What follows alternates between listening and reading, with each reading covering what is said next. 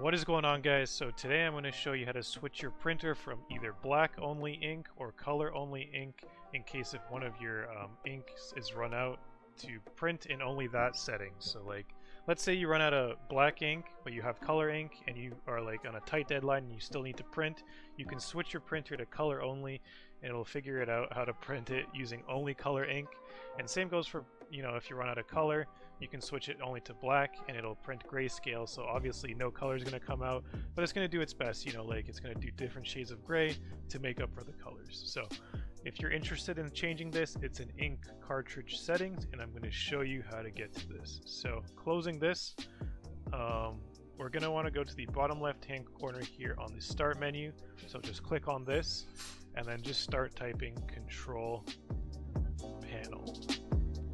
So whether you have the search bar or not, if you just start typing after you click the start menu, the search bar will appear, and then just click on control panel here and make sure you have view by category selected. Don't do view by large icons or small icons, because as you can see that makes it alphabetical and that's no good. So just do category, and underneath that there's view devices and printers, and here's where you can check if your printer's online. So online means it's connected to your computer and it's on. So how to connect it to your computer, obviously you either do a cable or you do the Wi-Fi network. So one of the two, make sure it's connected and make sure it's on, so you'll see the green check mark. And now we can right click on this and do printing preferences. So just hover over that and then go down to the printer, not the fax.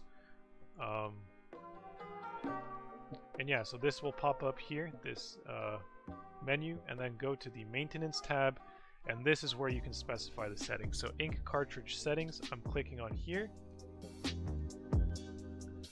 And some printers do not have the color only option, but a lot of them do. Like this is actually like it's an old cheap printer, so the fact that this one has it, it's a good sign for all of you out there.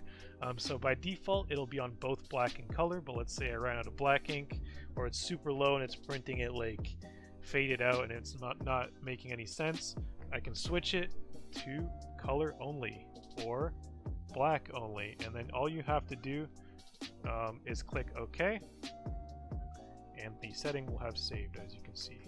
So that's all it is, guys. Once you're ready to go, you can just click OK and it'll switch it to whichever setting you have. So hopefully you found this video helpful. If you did, please drop a like and don't forget to subscribe. Thanks for watching.